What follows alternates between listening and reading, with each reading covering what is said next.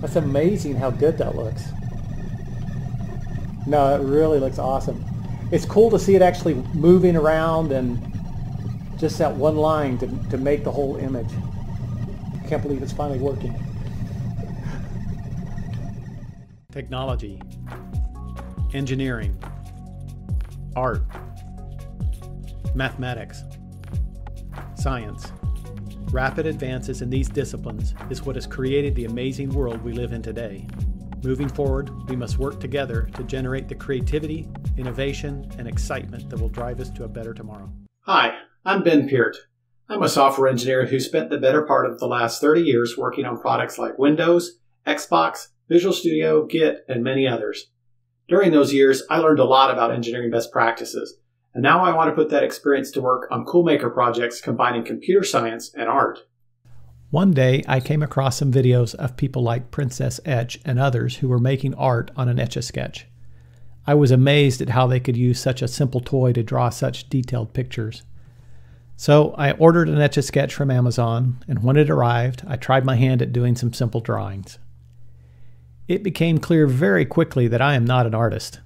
I could draw something close to a square, but anything more complex than straight vertical or horizontal lines, and I was awful.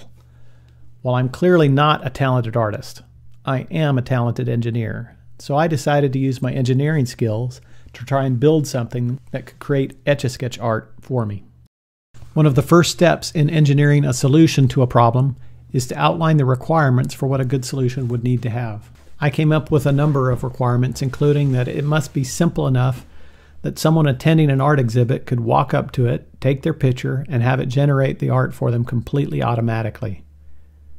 Another one was that creating and drawing the picture had to be fast enough that someone would be willing to wait while it drew their picture. With these requirements in hand, I was ready to start researching solutions. One of the first problems I needed to solve was how to remove the background from the picture that was taken. I eventually came up with a solution of using a camera that pairs a regular camera with a depth camera that gives you the distance to each of the pixels in the image. This would allow me to remove all parts of the image that were behind the person whose picture was being taken. I did some searching on the internet to find existing ways people have created single continuous line from a photo, and came across TSP art that seemed to be what I wanted to do. I tried a program called StippleGen that will take a picture and convert it to a pattern of small black dots.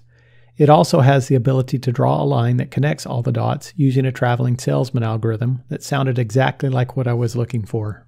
I tried it out, but while the stippled image looked great, because it uses different sizes of dots to give the perception of shading, a single continuous line connecting those dots just lost all that detail.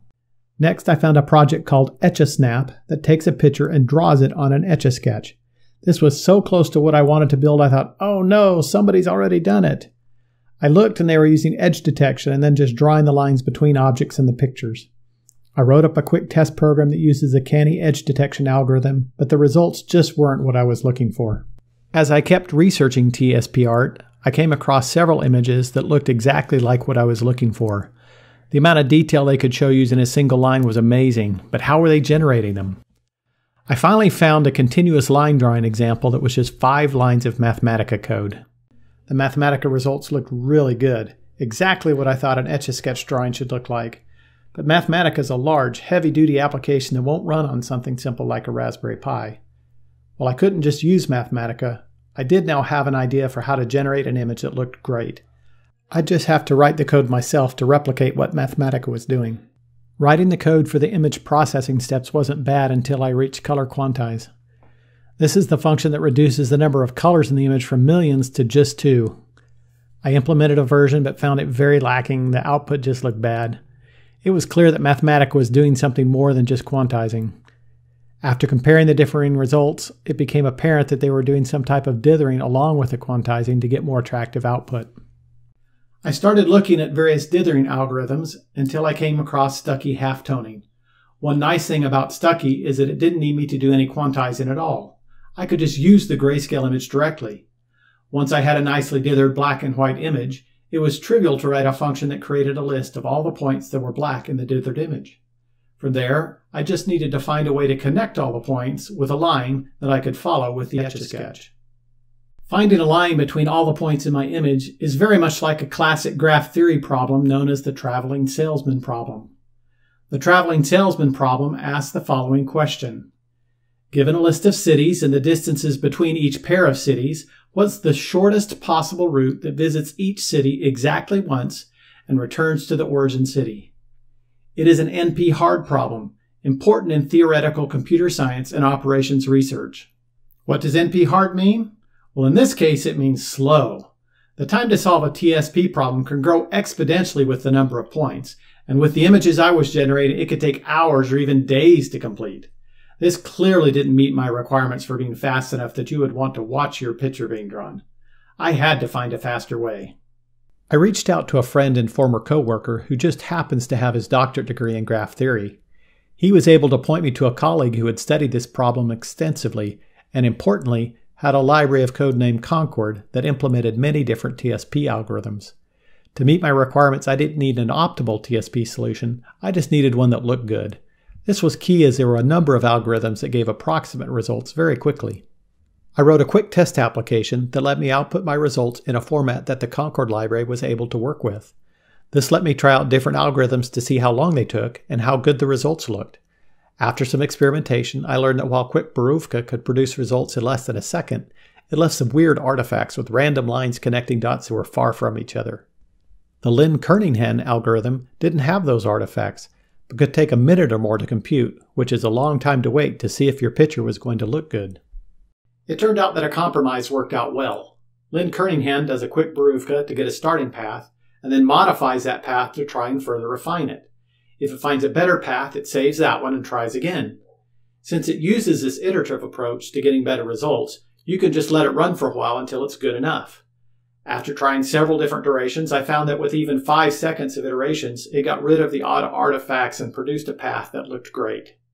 Now that I can connect the dots using a traveling salesman's algorithm, it was time to figure out how to use that list of dots to turn the dials of an Etch-a-Sketch and draw the image.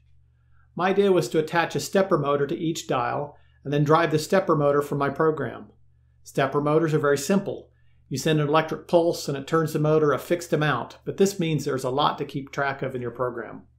You have to track where the motor is at all times, convert movement commands into numbers of pulses to get the timing just right, speeding up for straight lines and slowing down before you change direction. There's backlash compensation and much more to keep track of.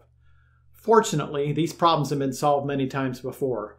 I didn't need to invent anything new here. I can just use an existing computer numeric control or CNC controller. There's a common language called gcode that many CNC machines support. All I needed to do was write the code to translate the TSP to a series of gcode commands. I could then use an existing gcode interpreter running on an Arduino connected to the stepper motors to drive the dials on the Etch-a-Sketch. I decided to purchase a commercial pen drawing CNC machine. That way I could test and debug my code to generate G-code independently from the digital Etch-a-Sketch I was going to build. Once it arrived, I was able to hook it up and debug my G-code until it was all working properly. With functional prototypes for all the software steps, I'm now confident I can build a solution that meets the requirements I set out for myself. The next step is to research and prototype all the electronic pieces and figure out how to assemble the physical device. I ordered a faceplate from Pinocchio that was laser cut from a 3mm smoked acrylic. This provided a much nicer finish and allowed you to see some of the LEDs on the Raspberry Pi so you could get just a hint of how it was built. When I got the faceplate, I laid it on top of the backboard from the shadow box and then used a pen to mark the location to drill the holes. This made it really easy to ensure that they were lined up perfectly. The touchscreen I ordered came with an acrylic faceplate and back, and the necessary spacers and screws to put it all together. I simply replaced the small faceplate and back with ones that would fit into the shadow box. When working with 3D printed parts, I found that the holes end up slightly smaller than the dimensions in the CAD model. I simply drill them out to the proper size or tap them if they're going to get a screw. This makes the assembly much easier as you're not having to force the screws into a hole that's slightly too small. Once all the preparation is complete, it's simply a matter of screwing all the pieces together. I had purchased 6-inch USB panel cables and mounted them into the frame of the shadow box so that the power and USB cables could simply plug into sockets on the frame. This prevented having cables hanging out through holes in the frame and made a much nicer package. When I was designing this project, I wanted it to look more like an interactive art piece in a museum than a hacker project. I'm really pleased with how it turned out. I think it looks awesome. Now that I have my software working with the pen drawing machine, I started having my friends and family try it out when they came over to visit. Everyone loved taking their picture and then watching the CNC machine draw it out.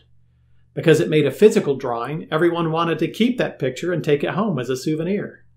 I quickly realized that being able to take your picture home to show your friends and family was an incredibly valuable addition to the experience. One day, I may go back and build a CNC Etch-a-Sketch anyway, but for now, the digital Daguerreotype produces a print that you can take home with you.